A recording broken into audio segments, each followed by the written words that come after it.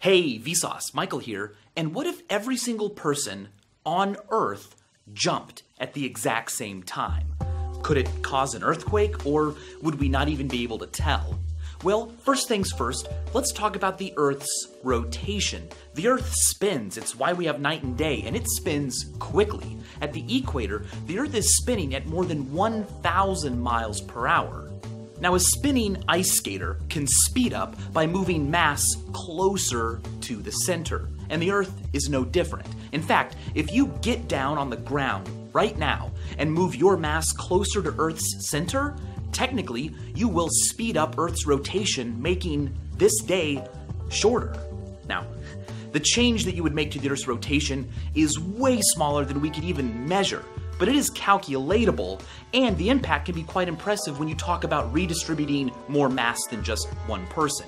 For instance, last year, the earthquake in Japan redistributed so much of Earth's mass towards the center that every day since then has been 1.8 microseconds shorter.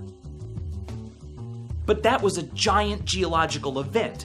What can us humans do to the Earth all on our own? I mean, there are more than 7 billion of us now. What if we all got together in one place and jumped?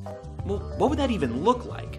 Interestingly, if you took the entire human population of Earth and had them all live in one place with the same density that people live in New York City, you could fit everyone, all of us, into the state of Texas. But that's living, not standing around in a crowd, which is how we would probably want to do the jump. If every single person alive right now on Earth stood shoulder to shoulder, you could fit all of us into the city of Los Angeles. It would be an incredible sight to behold, a mere 500 square miles containing every single person on Earth. Okay, so then we jump. What happens? Unfortunately, not much. I mean, we're all awesome people here on Earth, but our collective mass compared to the mass of the entire Earth, it's like nothing. In fact, dot physics calculated that if all of us were to get together in one location and all jump 30 centimeters into the air at the exact same time, we would push Earth away from us a tiny amount. Earth would only move away from us about 1/100th of the width of a single hydrogen atom. And here's another thing. Because we are all jumping and then going back to where we started, Earth is just going to move back to where it started. So our big jump won't be able to change Earth's position in space, but come on, 7 billion people all jumping together, that's got to be able to cause some sort of seismic activity, right? So let's say you have a lot of people all together in one place, and you have them all jump on 1, 2, 3. Did you feel that? Well, the BBC did this with 50,000 people and discovered that 1.5 kilometers away, it only registered as a 0.6 on the Richter scale. You would need 7 million times more people than even live on Earth right now to jump at once to recreate the earthquake that recently happened in Japan. So, even though we're all awesome, compared to the size of the Earth, we're not much. But don't get too discouraged. Our collective jump would contain a lot of energy. The Straight Dope calculated that even if only the people who lived in China got together and jumped, their jump would be the equivalent of 500 tons of TNT. Of course, 500 tons of TNT doesn't do much to an Earth that weighs 6 sextillion 588 quintillion tons. To make yourself feel more powerful, pick a card. I've got 10 of them here. Let's say you choose this one. Boom, congratulations. We have just decimated this deck of cards. Why? Well, because technically, decimate does not mean obliterate completely. Deci, 10. It means to take away 1/10 of something.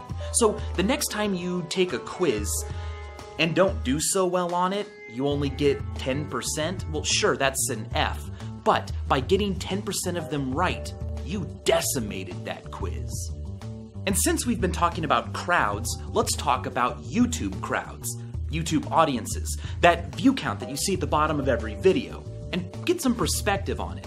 We'll begin with Dunbar's number, It's an estimation of the maximum number of people we can have stable social relationships with at a given moment, and it's based on the size of our neocortex. These aren't just acquaintances, these are people you have social contact with, a network where you know how everyone relates to everyone else, and the number is usually given to be somewhere between 100 and 230. Which means that when a YouTube video receives more than 230 views from different people, more people have seen that video than you could ever realistically hope to know well at a given moment. If a video has more than 100,000 views from different people, more people have seen that video than you will ever meet in your life. And by meet, I mean shake hands with, learn their name, talk to them for a bit. I mean, think of it this way. You and me, we are only statistically expected to live around 28,470 days. So even if you were to meet someone, 2, 3 people every day of your life, including when you were a baby, you still wouldn't meet as many people as have seen that YouTube video with 100,000 views.